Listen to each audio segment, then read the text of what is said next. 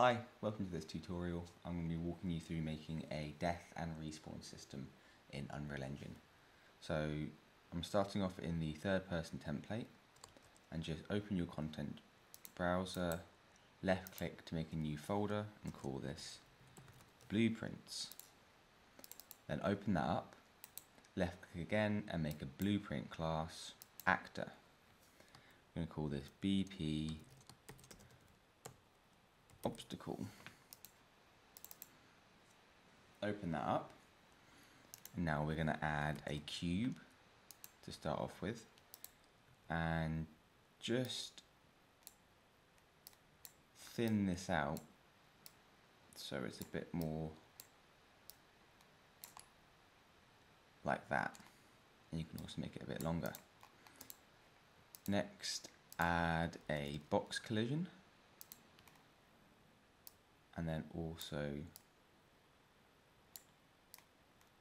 just transform that so it's just on top of the box, of the cube, sorry. And make sure that it's on top of the cube like that, so they're all. Next, add a rotating movement. You can mess around with the rotation rate and stuff like that, but this will be fine for us for now. Compile, and then with the box collision selected, scroll down and click on component begin overlap. That'll take you to the event graph. You can just drag out of here and go cast to BP third person character, and then out of other actor just plug that into object. Next, we are going to spawn emitter at location. This is going to spawn an explosion at the point where the obstacle meets the player, but we need to know what point that is. So out of third person character, get the actor location, and then that location can just plug straight into there. Okay, and then I want this to then restart the game after you're killed.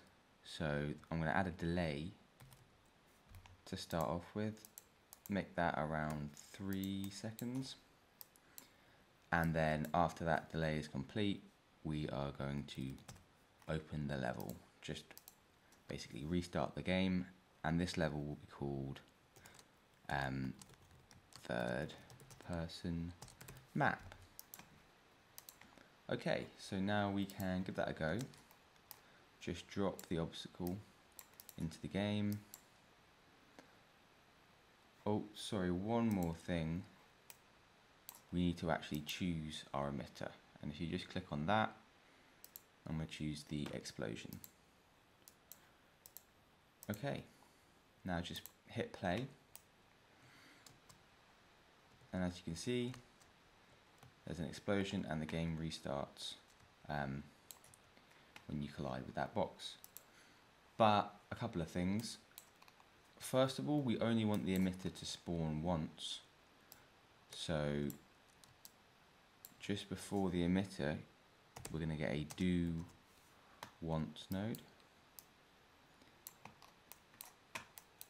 and also we are going to want the character to actually die instead of just keep moving around. So for that, I'm going to open up my third person character, BP third person character. Just open that up, and we're going to make a new custom event. So just search add custom event, and we're going to call this death. So then from death, we are going to disable movement, just to stop the character from being able to, the player from being able to move around after they're dead. And then out of there, we are going to simulate physics, and just click simulate. Okay, I'm going to compile that. So then just come back into BP obstacle, and before the do once, we are going to just type death, and that is going to create a reference to the to BP third character, to that custom event. We can now compile, get the BP third person character and stick that into the target, then compile. Now you'll see something happens, but the physics isn't quite right here. So open back up the BP third person character and click on your mesh, character mesh, and we're going to scroll down until you see collision presets, and just change this from character mesh to Ragdoll. And another thing is we want the camera to follow the character after they're dead. So just drag the character boom on top of the mesh, like that. And now if we try this out, you'll see we die. We flop down, and then the game restarts. So yeah, play around with that. I hope you enjoyed. Bye.